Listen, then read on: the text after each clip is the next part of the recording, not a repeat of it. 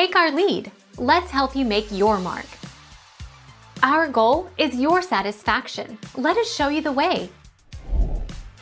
According to the Space Combat Games creative director, Star Wars: Squadrons will have absolutely zero microtransactions.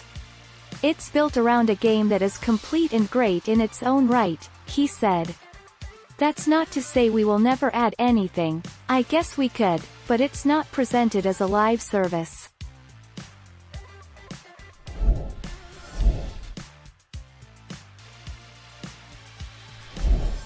Take our lead. The updates will be free for all players.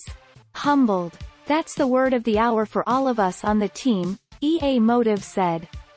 When we set out to make Star Wars Squadrons, the team had a singular vision: make the next great starfighter experience.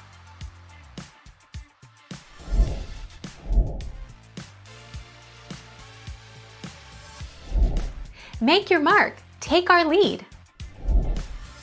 Before the end of 2020, Squadrons will be getting 2 major content updates.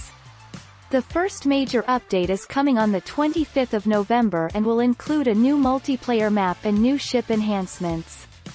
Then in December, 2 new starfighters will be added to the game.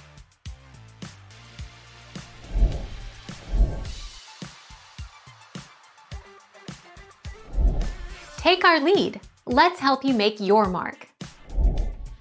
We're not planning to add more content. This is the game, as we hope you understand the value proposition. It's just fun to play, providing something different compared to most of today's competitive games.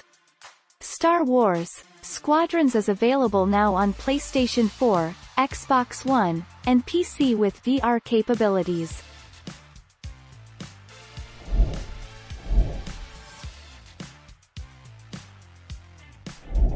Take our lead. Let's help you make your mark.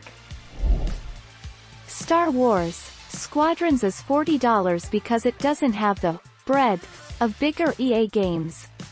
EA said it's very specifically focused on the fantasy of dogfighting in X-Wings and TIE fighters, so it's a bit cheaper than usual.